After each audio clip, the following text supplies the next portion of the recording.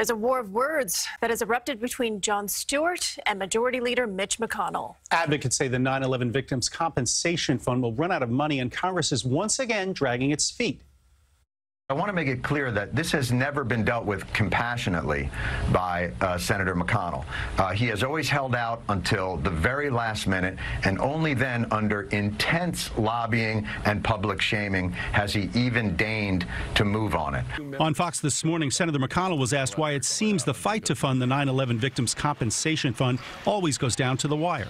Well, many things that Congress have at the last minute. We've never failed to address this issue, and we will address it again. I don't know why he's all been out of shape, but we will take care of the 9/11 Victims Compensation Fund. In his testimony before Congress last week, Stewart called out members who were not present for the hearing, but McConnell says that's just the way things work. That frequently happens because members have a lot of things going on at the same time, and it sounds to me like he's looking for some way to take offense.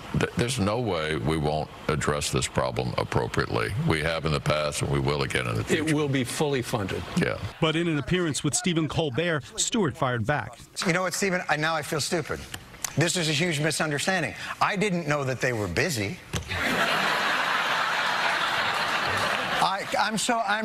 Oh boy, now I don't even know what to say. I didn't mean to interrupt them with their jobs. Now, the bill to authorize more funding has wide support in the House. It's not clear what would happen in the Senate, but you just heard the majority leader say it will be fully funded.